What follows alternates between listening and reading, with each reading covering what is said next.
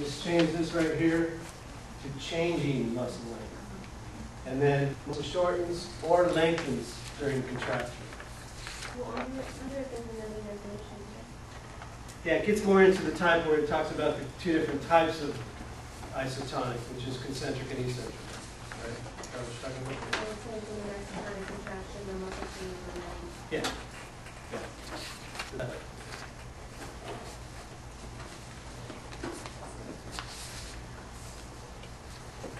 So just remember, isometric stays the same, isotonic changes in length, either shortening as concentric and lengthening as eccentric. Right. So if we go from this to this, what kind of contraction is that? Concentric. Right? So it's the amount of tension developed is the same, but it changes in length, and then it relaxes. So there's no tension. Now it develops tension, it stays the same, and then it relaxes.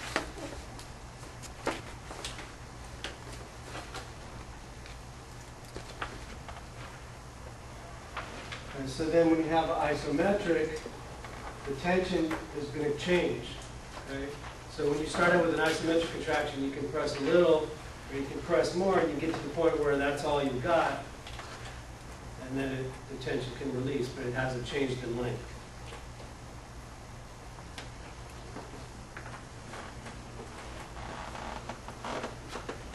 So then here's an isometric. And so length doesn't change. But then the tension can develop to a peak and then relax, but the length doesn't change.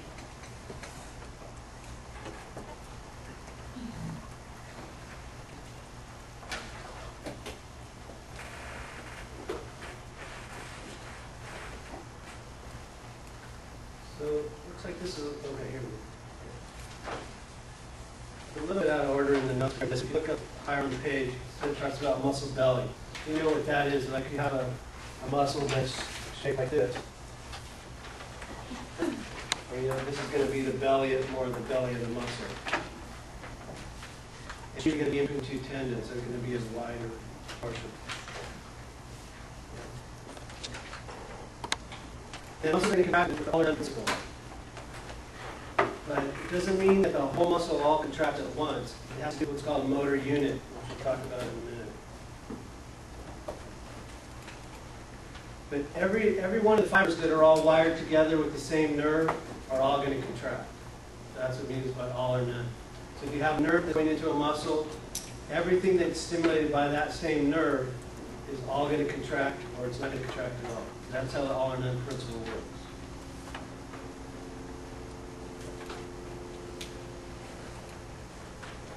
And when we talked about an agonist or a prime mover, agonist is another name for a prime mover. An antagonist is something that goes against it.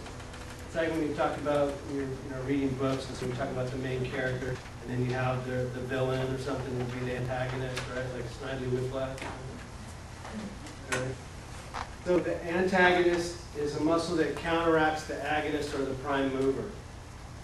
So if we're talking about the bicep as a prime mover, that would be the antagonist. That's right. And then here this gets into the thing that I was talking about, where you have, it depends if one end of the joint is fixated, like the pectoralis can move the origin towards the insertion or go the other way around. And this can happen with synergism and antagonist and fixator, so you can read that over. So now we'll talk about a term that's called a motor unit, right? Or a neuromuscular functional unit. Okay? So basically we're talking about we're linking a nerve to a muscle. Okay, so this is the muscle and here's the nerve. Okay?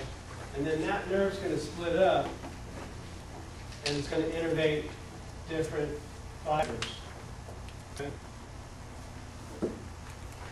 Right, so that's a motor unit, where you have a nerve that's going in and it's innervating certain muscle fibers. Okay? And the number of fibers in a motor unit vary. Okay? You can have a whole bunch of nerves that, one nerve that goes to a whole bunch of muscles, or you can have a nerve that goes to only a smaller number of motor fibers. Okay, so if you, compare, let's say that your glute muscle, okay?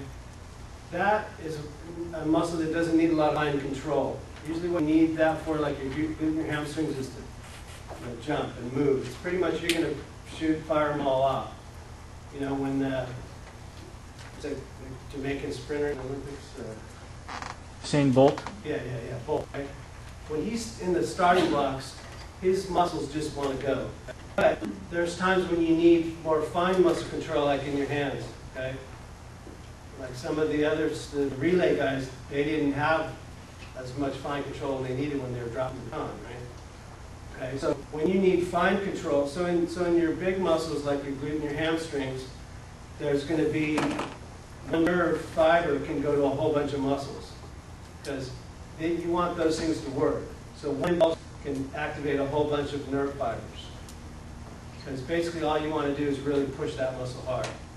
But if you need more fine control, kind of like when you start doing and put needles in, right, you need to have fine control. So you want to have a lot of nerve fibers, and each one of those nerve fibers only exposed to a few muscle fibers.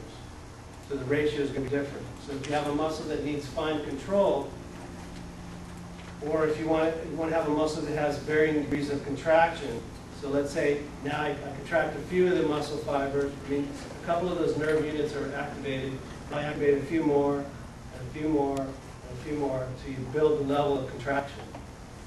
Okay? If you have a muscle that you don't care, that you want to just be able to burst, a sudden sprint type of an impulse, then you can have one nerve fiber that goes to a whole bunch of muscle fibers. But if you need more fine control, then you're going to have one nerve fiber that's only going to go to a few muscle fibers, and you're going to have a lot of those different nerve fibers, so you have more control. So that's how with the motor unit and the ratio of how many nerve cell fibers are going in compared to how many muscle fibers they innervate. So the bottom line is muscles that need fine control, like your hands, your eyes, things like that, they're going to have one nerve fiber is going to go to a small number of muscle fibers, versus if you have a larger muscle that doesn't need as much control, you're going to have a smaller number of muscle fibers going to a larger muscle fibers. So here's your motor unit, basically. So here's one motor unit. So there's that one nerve that supplies these different muscle fibers. And here's another motor unit that supplies other muscle fibers. Okay, so the same muscle is going to have lots of motor units. And the more fine control you need, the more motor units that muscle is going to have, versus if it's a bulk muscle that just generates strength, it's not going to have as many motor units. So the all or none principle applies just to that single nerve fiber? To that motor unit, yeah. That one. Right. Because remember, we said certain things apply to the individual muscle fiber, meaning there's an all or none principle for that muscle fiber. And that muscle fiber contracts, the whole muscle fiber does. And then when that one motor unit contracts, all the nerve fibers that are part of that unit contract. You can't just do this one and skip those other two. It's all or none. But it doesn't mean the whole muscle, all the fibers of the muscle don't necessarily contract at the same time. Because the more fibers that you have, the more motor units you have, the more control or varying degrees of contraction that you can apply. You don't have that many. It's like if you have a transmission that only has 2 gears versus if it has a lot of gears.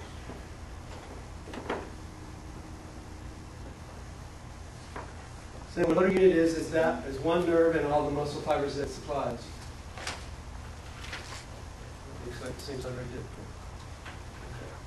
So again, large weight-bearing muscles have large motor units, meaning that there's a lot of muscle fibers for each nerve fiber, and then fine control ones have a few amount of muscle fibers compared to the nerve fiber.